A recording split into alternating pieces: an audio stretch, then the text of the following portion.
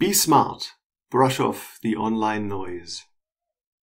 Sometimes, when water vapor content in the Earth's atmosphere is measured from above, strange structures appear at around 30 or 60 degrees latitude north or south. Looking at the picture on screen, you will find the structures to resemble two-dimensional projections of ocean waves. In one respect, they actually are similar. They are waves which can break and form vortices, as they are called technically. With an ocean wave, a surfer can ride through these vortices.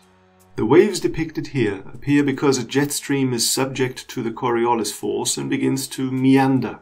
Very often, high-altitude winds drain the jet stream of the energy required for the meandering. Sometimes they do not.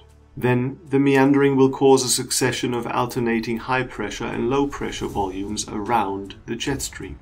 Alternating high-pressure and low-pressure volumes, which are coupled, are called pressure waves, of which these so-called planetary waves are the ones with the largest wavelength of sometimes more than 1,000 kilometers, or around 600 miles. When I say coupled volumes, then I mean that these volumes influence each other. This being the Earth's atmosphere, the interaction between adjacent low and high pressure volumes may not be described easily, and mathematical equations have to be applied to the real-life situation. Now, you may have noticed already what I think, but let me mention also here that mathematics is a wonderful tool if applied on the background of proper expectations. And that's the thing. If you don't want to, then it's perfectly acceptable to just realize the parallels between ocean waves and the largest atmospheric pressure waves there are, planetary waves.